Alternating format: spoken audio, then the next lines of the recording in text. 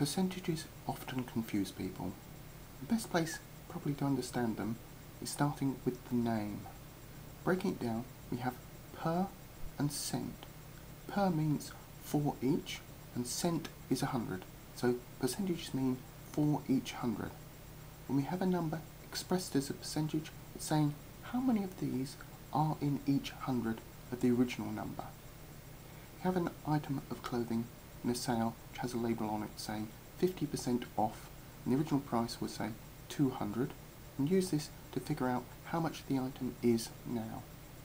First step is divide 200 by 100 to find out what 1% of the price is. In this case, that's 2. Next step is to multiply that 2 by the percentage we actually have, in this case 50. So 50 times 2 is 100, so our discount is 100. We take 100 away from the original price of 200, and the price we'll actually pay is 100.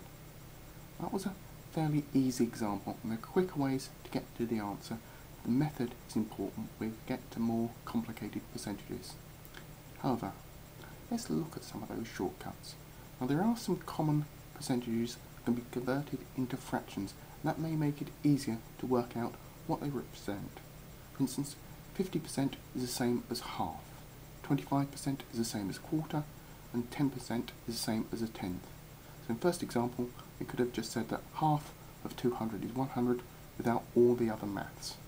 But let's now look at an example where fractions can't help us. Say you've spent quite a lot on the sales and put them all on your credit card, but have now built up a debt of 2,000 on your credit card, an annual interest rate of 18.9%. If you don't pay anything off your debt, how much extra in interest will you owe at the end of the year? Now, using the same method, we first need to divide number by 100 to find out what 1% of the debt is. So 2,000 divided by 100 is 20. So 1% is 20.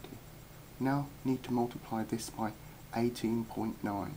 If you use a calculator, this is relatively easy. But if you don't, probably easier to break it down. So we multiply 20 by 18, which is 360, and then multiply 20 by 0.9. Now that seems a little tricky multiplication.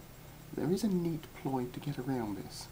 When you have a large number multiplied by a decimal, you can move one figure one decimal place to the right, as long as you move the other one decimal place to the left.